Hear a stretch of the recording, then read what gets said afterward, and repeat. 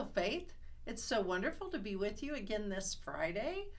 Pastor Sunrak and I have a lot of news today, so we're going to try to do it quickly so you don't give up and turn off the video before it's over, right? Yes.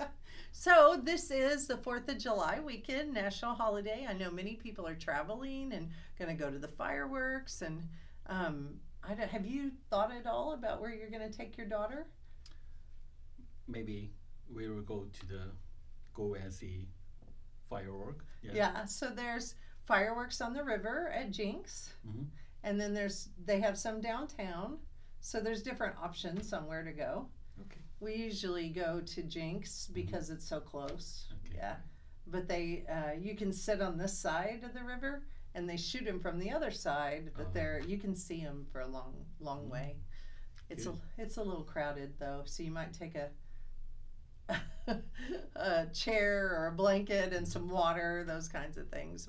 And some of you will be going to the lake, and you'll be going to be with family, so your travel mercies we will be praying for. And those of you that are here, we're going to have only one service on Sunday at 10 a.m. and then after that service we're going to have an all-church picnic and potluck.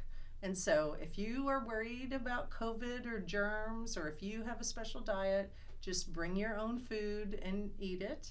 If you are willing to take the chance to share food and do a buffet line, then bring something to share with others.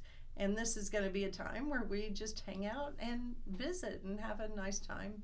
I'm going to have some Frisbees outside. And for those people who don't want to be outside, or if it's too hot, we'll have some tables inside as well. So join us on Sunday if you're in town. And then the other thing that I want to talk about that's happening, not Sunday, July 3rd, but the following Sunday, is our new series, Bizarre Bible Stories. So I wanted to do something fun. We need the wanted to do something fun in July. And so I found some stories that are in the Bible that are strange, and people ask lots of questions about. So we're going to have actually animal themes. So one week we're going to talk about where it says in the Bible that if you're faithful, you can hold a poisonous snake and not be bitten or injured. And we have another scripture where a man has a donkey that actually talks, which is only things you see on Disney, right? And then we have another Bible story where there's a bald man being teased by children, and that doesn't go well for them. So they're fun scriptures, and they're probably scriptures you've never heard preached on before, except for our gospel story about the pigs that are infected with demons. So it should be a lot of fun, and we want you to join us, invite a friend, that kind of thing. So we're going to switch from worship to missions. Go, Sunrak. First one is Family Promise. Oh, yeah.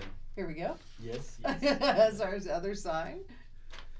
During the week of July 31st to August 5, as the host church, we are asking to provide the dinner for the families each evening. If you are available to help provide a meal, please go to our website and click the Stay Connected button, and like this here.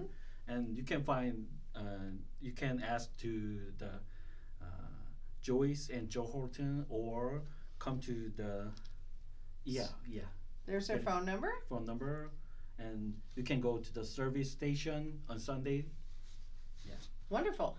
Family Promise is a ministry that Faith helped create, and it's been sad the last 2 weeks because there's been so many families that are homeless.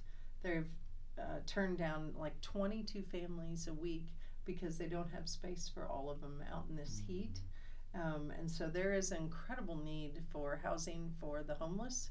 One of the things that we discovered about Family Promise is that almost every family that ends up homeless were people who had jobs, but someone got sick and someone went in the hospital.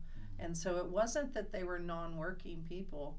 It's that they had a medical emergency, and so they ended up losing their housing because of the medical emergency.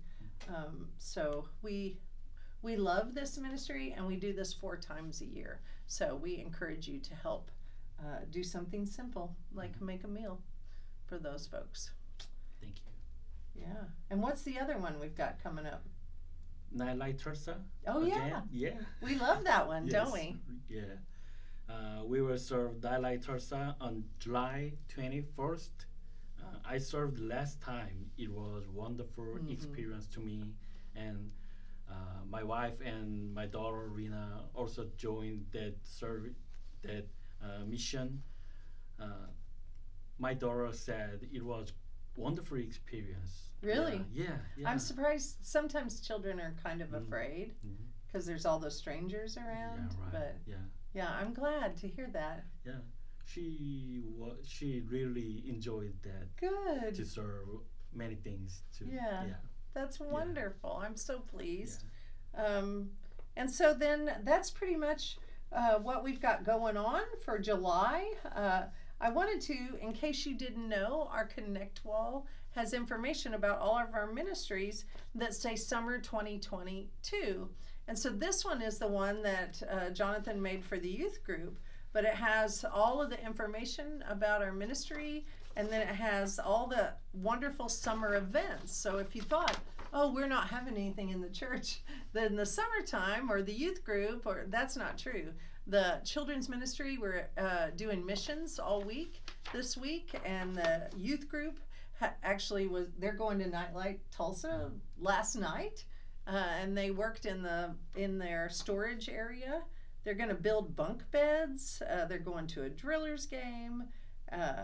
They're doing yard work for the homebound people that are part of our congregation but can't really do yard work anymore. So that is all coming up very quickly. And then in the fall, which is August, we're going to have our block party, and that's coming back. And Wyatt Smith, he used to work here, he is bringing his band, and they're going to do our music, and there's going to be food and inflatables, and that'll be August 12th. And then 2 weeks later, on the 24th, we'll begin all the fall classes. And so I know you've been working on that. Everybody on your team is working on those fall classes. Do you remember what some of those are? Multi-ethnic class. Then yes. And then I'm doing disciple. And we're hoping to get one more person to teach a second disciple class. Yes. And we're going to do 8 weeks of parenting teenagers, because apparently that's a big need as well. Right. And then, of course, the youth and the children will kick off their Wednesday night regular small group ministry. So it's a busy place around here during the summer, and we pray that you all that are traveling this weekend, that you'll stay safe, and we'll see you again the following week. And those of you that are going to be here, we can't wait to see you on Sunday. Thanks.